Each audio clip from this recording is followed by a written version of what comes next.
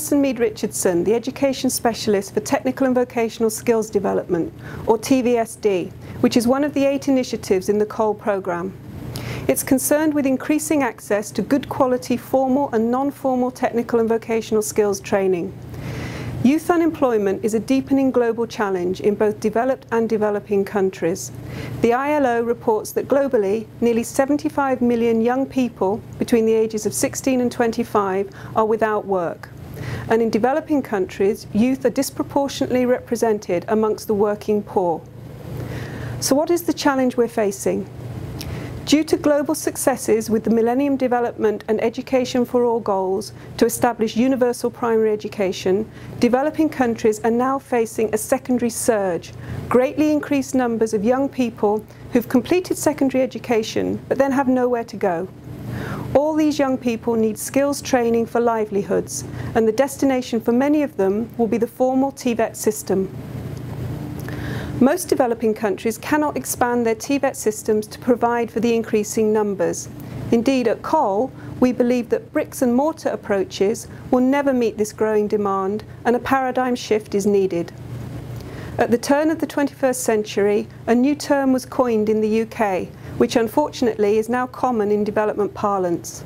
We're seeing a rise in the number of NEETs, people who are not in employment, education or training. In South Africa, for example, there are nearly 3 million NEETs, and this increases the potential for social problems and may even lead to social unrest, as we've seen in the North African Arab countries. The COAL TVSD Initiative works in all 4 Commonwealth regions: the Pacific, the Caribbean, Southeast Asia and Africa. We help institutions and organisations to develop their own model of skills training delivery using appropriate technologies, which helps them to meet the needs of their local community. We focus on the use of educational media and technology in flexible and blended approaches, which enable more people to access quality skills training. In most Pacific Island countries, the informal sector is the dominant segment of the labour market and is where most school leavers will have to find work. Training for the informal sector has to become the top priority. According to the Asian Development Bank, there are few opportunities for young people and adults to acquire skills through formal and non-formal programs. But because of the importance of those skills for employment, self-employment and income generation, a key objective for TVET systems in the region is to broaden coverage and expand. In the Pacific, where low levels of literacy and numeracy prevent young people from accessing TVET, COAL worked with 6 countries to develop a literacy course for basic trades. This has been piloted in 5 countries with 15 institutions participating. More than 600 learners have gained basic trades training. Substantive use of these materials is expected in 4 countries in both formal and non-formal settings. COAL is supporting the Community Education and Training Centre to expand access to their residential programme for female community development workers through multi-country distance delivery. We continue to work with PATVET, the Pacific Association for Technical and Vocational Education and Training, to expand the use of educational media and technology to increase access to skills training. In the Caribbean region, the majority of countries have faced a high demographic growth combined with economies that cannot ensure employment for the growing population. The employment situation has been especially challenging for young people, where unemployment is 2 or 3 times higher than in the rest of the economically active population. Chronic unemployment leads to a loss of identity and to eventual exclusion. It also creates economic instability and cyclical forms of poverty.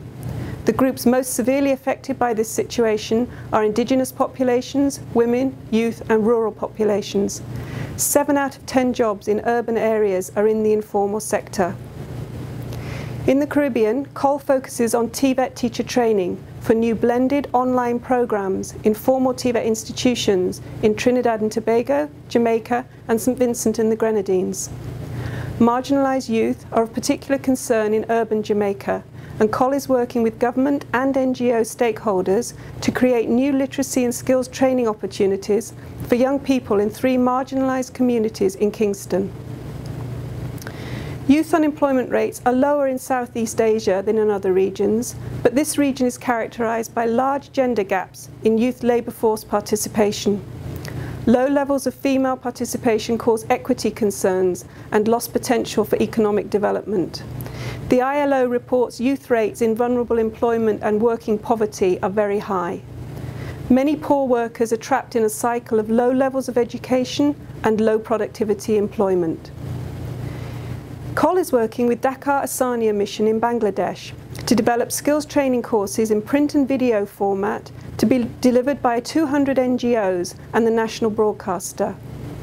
We're supporting the development of a distance program to train 3,000 community development workers in Kerala, India. But the main focus for TVSD is currently in Africa, where we feel the need is greatest. ILO research reports that 60% of the population of sub-Saharan Africa is under 25 years, and 75% of work is in the informal economy. This means that the vast majority of young people will never be employed. In most African countries, the formal TVET system has been losing its identity due to low budget provision, inadequate infrastructure, outdated materials and pedagogy. The formal TVET system tends to focus on fixed face-to-face programs over long periods for small cohorts of school leavers with higher basic education qualifications. According to ADIA, the Association for the Development of Education in Africa, formal government TVET systems in African countries are characterized by expanding informal sector and shrinking wage employment opportunities. Huge numbers of poorly educated, frustrated and unemployed youth who are locked out of the formal skills training system.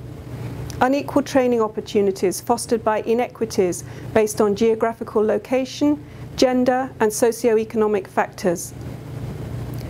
In partnership with the Commonwealth Association of Polytechnics in Africa, COL has identified 11 key institutions in 6 African countries that have higher levels of readiness for flexible and blended approaches. We call it Invest Africa, Innovation in Vocational Education and Skills Training. An integrated strategy driven by the institutional head plus the creation of champion teams has been identified as a key success factor.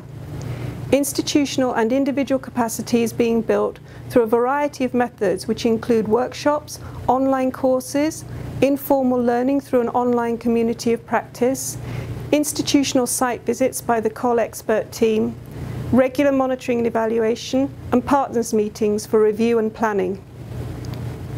Over the past 2 years, 3,750 extra places on TVET courses have been made available. That's a brief rundown of the COL TVSD initiative. More details of our work can be found on our website at www.col.org/skillsdevelopment.